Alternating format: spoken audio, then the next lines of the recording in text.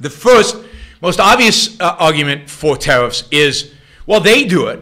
I mean, China has very high tariffs on American goods, and China has for a long time maintained high tariffs. Still, they're significantly lower than they used to be, and generally China has been on a trend towards lowering tariffs significantly and dramatically.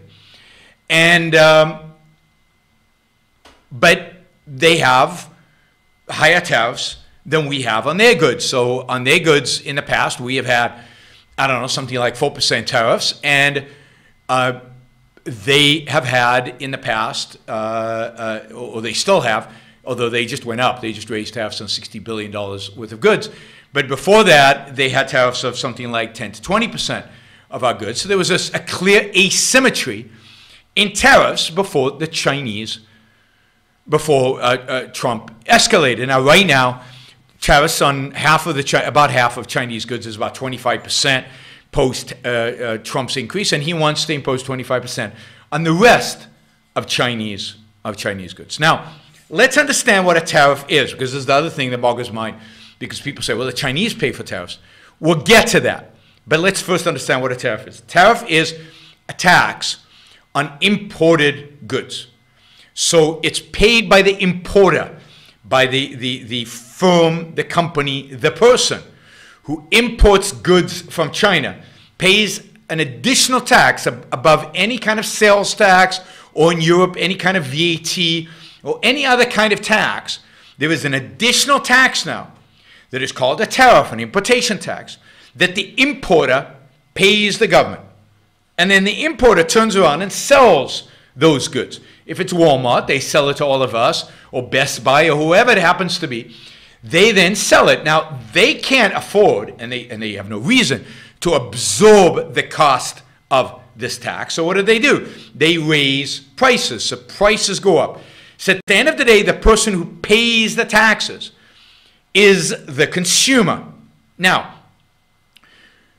it's also true that when you have high tariffs, you buy fewer foreign goods. So tariffs go up to 25%. So now we look at Chinese goods and say, oh, Chinese goods are 25% more expensive.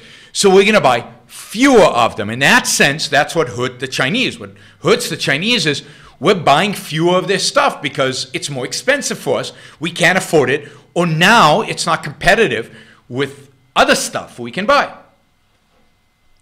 So we take the Chinese out of the picture, or we take a certain percentage of what the Chinese imports out of the picture, and we'll get to all the complexities because there's a lot of complexity here. But basically, we take the Chinese. Americans are still going to pay that tax on Chinese goods, but now German goods, American goods, other goods become more competitive for a while because there's no tariff on them. So they're going to be cheaper than the Chinese goods, maybe. I'm not sure 25% is enough. But of course, many goods that are made in China, only made in China, or for the most part, made in China. And what happens when you take a competitor out of the business? What happens when you exclude a major competitor like China? What do the other firms typically do? Well, they raise prices. So typically what happens is prices go up across the board in the product that now has a tariff against it, at least in industries that have little competition, because you've just artificially priced out a competitor. You've priced out Chinese manufacturers because you've raised their price by 25% artificially. So this is the argument.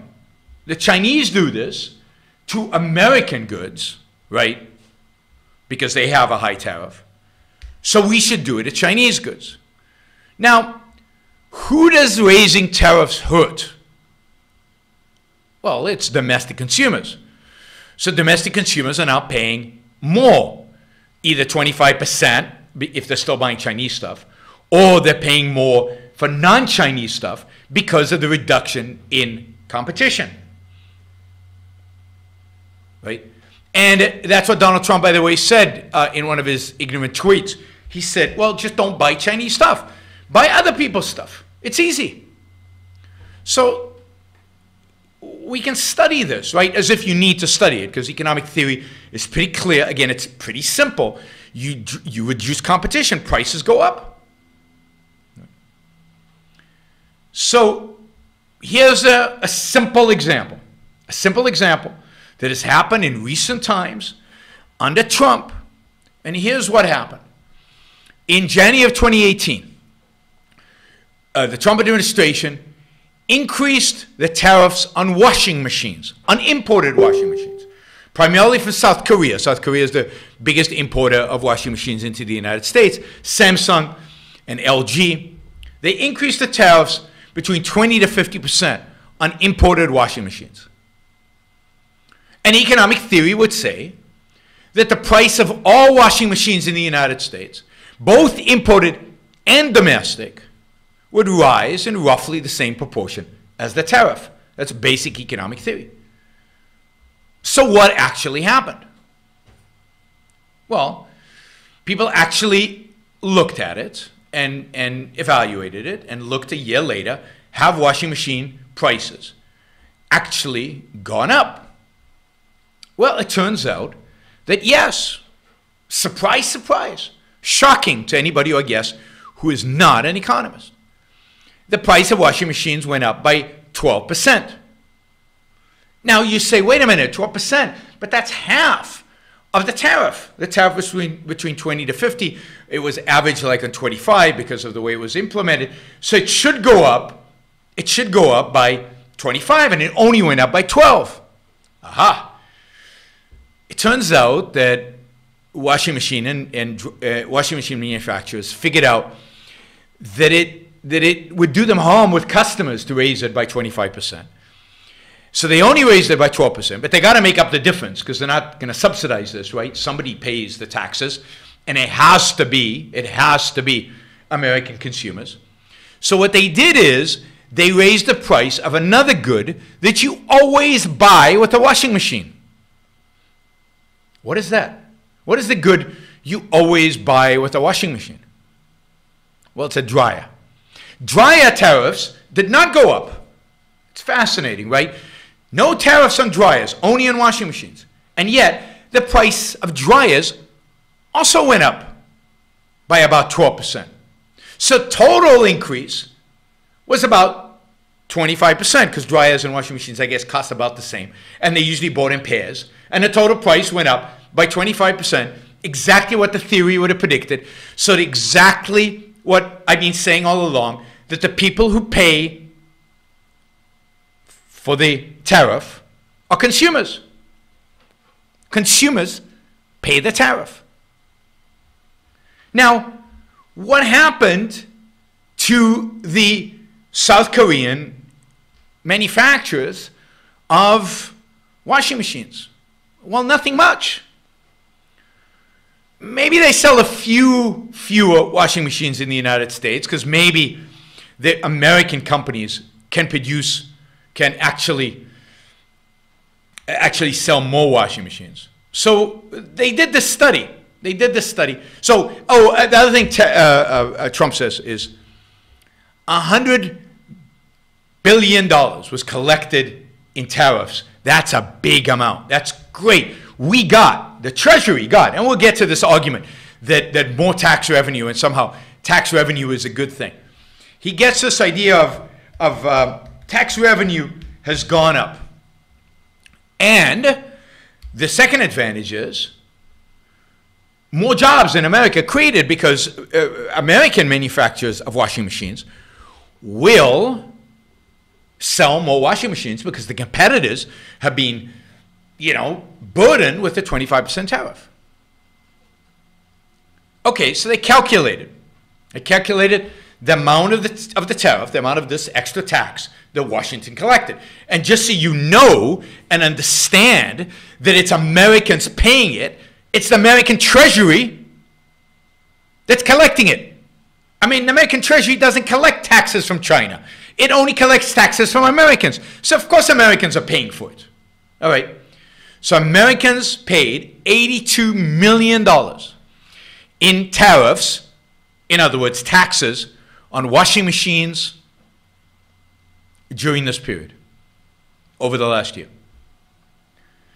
And at the same time, about 1,600 new American jobs were created. 1,600 new American jobs were created. Yes, make America great again. 1,600 jobs in making washing machines. You know, or in the whole, you know, what do you call it, production cycle, in the whole supply chain. 1,600 new jobs. This is terrific.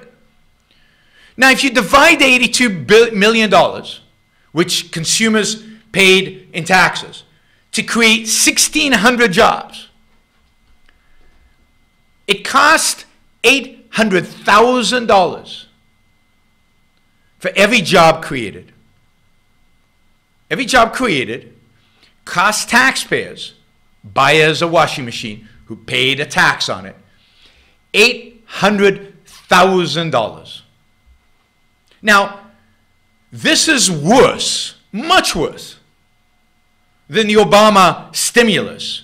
Much worse than the Obama stimulus, where I don't remember, but like every job that was created cost $200,000 or something. Every basically minimum wage job. But here it's $800,000. What did we gain from this exactly? Who won here? Nobody won. And maybe the American washing machine industry picked up some market share and is more profitable because it's selling at a higher margin, and long term it's going to do better. But at what cost? And of course, you, the buyer of washing machines, were forced to buy an inferior product at a higher price than otherwise through force. This is the moral point.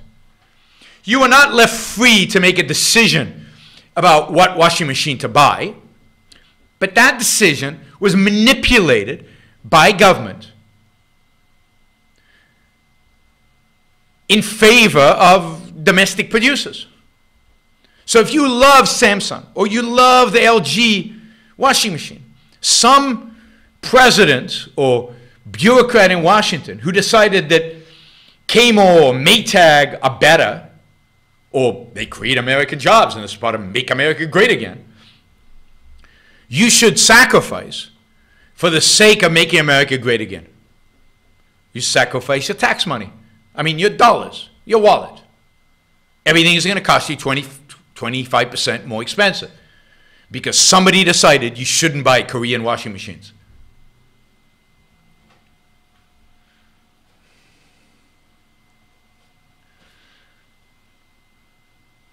How does this work? How is this right? How is this defensible? I'm waiting for the super chat to tell me. How is this defensible?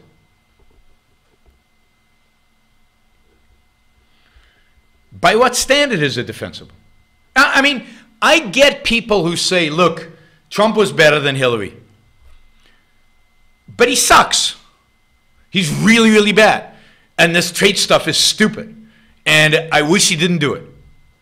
I get that. Okay. I have no problem with that.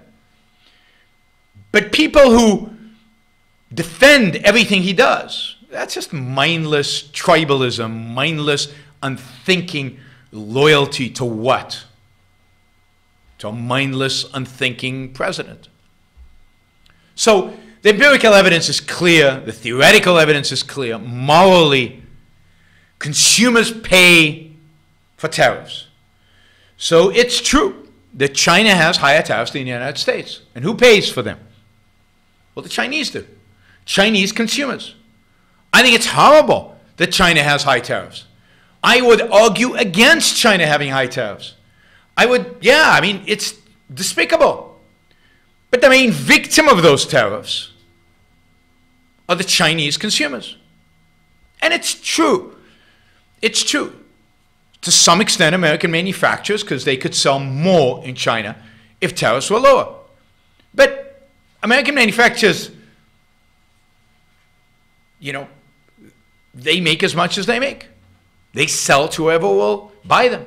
We have no control, should have no control over what China does or doesn't do economically. There's a lot of economic policies that if China implemented, we would be better off, and they would be better off. But that's their problem primarily. It's their problem primarily. So if I was a Chinese, I'd be really pissed off at Chinese tariffs. China is just as irrational. China is just as statist, more so even, than Donald Trump. But they are both on the same level. They're both ignorant of economics. They're both statists in their belief that the economy should be managed and controlled by a central power.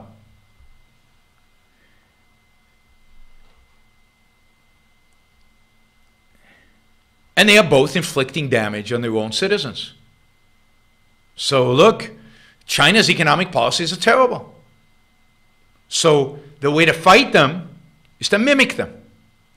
The way to get China to behave better, the way to get China to treat its own people more justly, by opening up their markets, by having a freer market, by lowering tariffs, is to make Americans suffer. It's to raise the prices of washing machines and lots of other goods on Americans. By the way, the washing machine tariff had nothing to do with China. It's primarily South Korea. It had everything to do with protecting an American industry from foreign competition. It has everything to do with our central planner in charge trying to manipulate and run the U.S. economy and create so-called wonderful manufacturing jobs. So it's not that Trump, I mean, the other thing everybody tells me is Trump really wants zero tariffs with the world. If only everybody else had zero tariffs, we would have zero tariffs. That's just not true.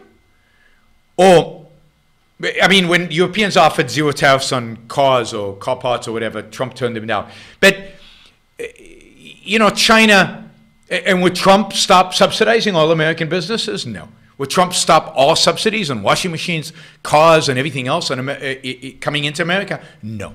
He has no indication. Once in a while, Larry Kudlow whispers in his ear, say something about zero tariff world, that would be the ideal. And he says it, but he doesn't believe it. If you read his tweets, if you listen to what he actually says, he has always, throughout his history, going back to the 1980s, believed in managed trade. That's what fair trade is. That's the name for fair trade is managed trade.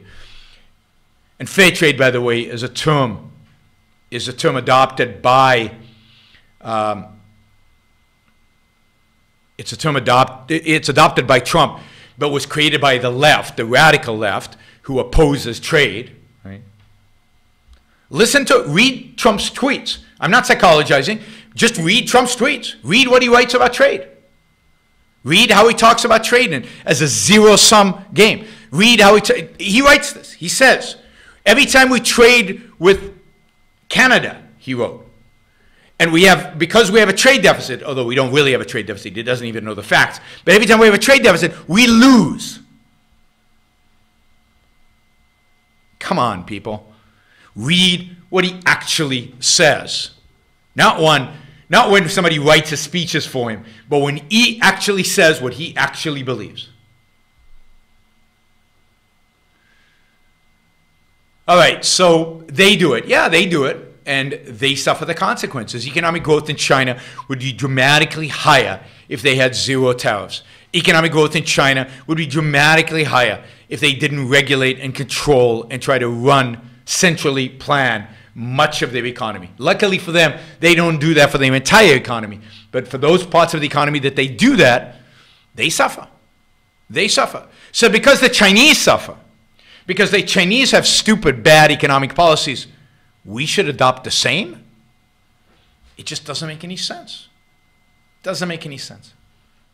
What we need today, what I call the new intellectual, would be any man or woman who is willing to think. Meaning, any man or woman who knows that man's life must be guided by reason, by the intellect, not by feelings, wishes, whims, or mystic revelations. Any man or woman who values his life and who does not want to give in to today's cult of despair, cynicism, and impotence, and does not intend to give up the world to the dark ages and to the rule of the collectivist brute.